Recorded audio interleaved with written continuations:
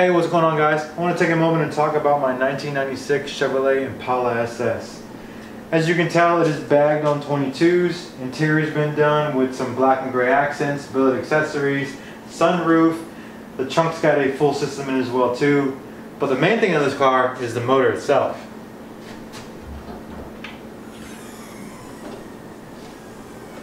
Now this is a true LT4 crate motor that you would typically find in a 96 Grand Sport Corvette.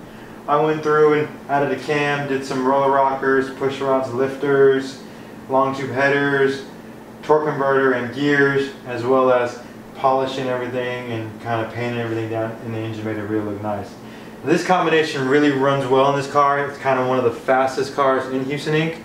But as you can tell, it's been sitting here. It's been sitting here for quite a while now. I think 2014 was the last time I really did anything with this car.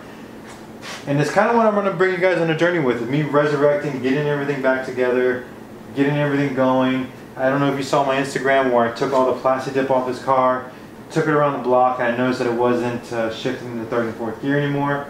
It's one of the major issues that's right now going on. So kind of get that figured out.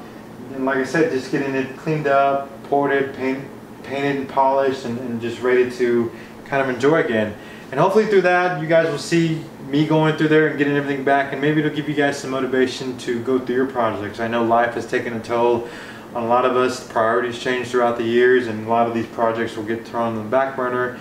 Now I'm putting this one back up front, lighting the fire under it, and getting it back to what it once was. So like I said, hopefully that'll give you guys some motivation to get out there and jump on your projects.